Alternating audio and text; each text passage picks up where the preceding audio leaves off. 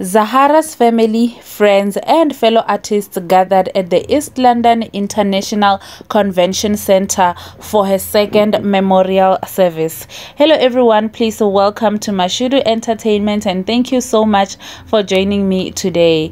So guys, Zahara's second memorial service was held today, which is a day before her funeral, which will be held in her hometown of Pumulani outside East London in the Eastern Cape province. Zahara passed away over a week ago after being in a coma for more than a week with liver complications.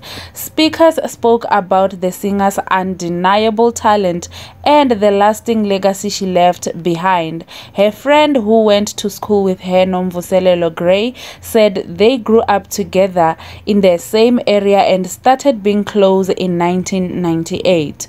Nomvuselelo also said, "She used to invite me out for dates, and believe me, our dates were to attend church services. She was very focused and always sang for us. I remember one time she told us that we should let her write autographs for us at the time because when she becomes a celebrity, she will not have time to do it. We dismissed her and she did become a celebrity."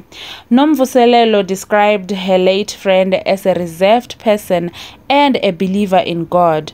Lusanda Mbane was one of the speakers, and this is what she said.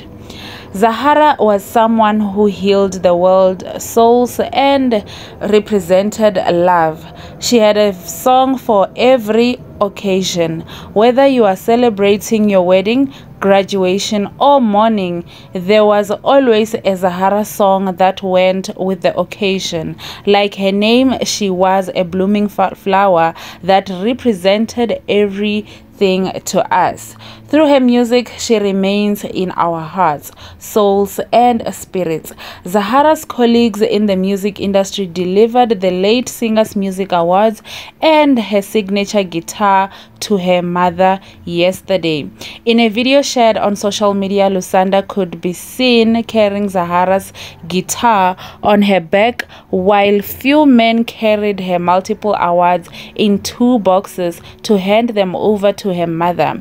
Zahara's mother accepted her daughter's music accolades with a smile. And there you have it, guys. Thank you so much for watching. Please do leave your thoughts in the comment section down below. Also, please remember to subscribe to the channel if you haven't. Bye guys.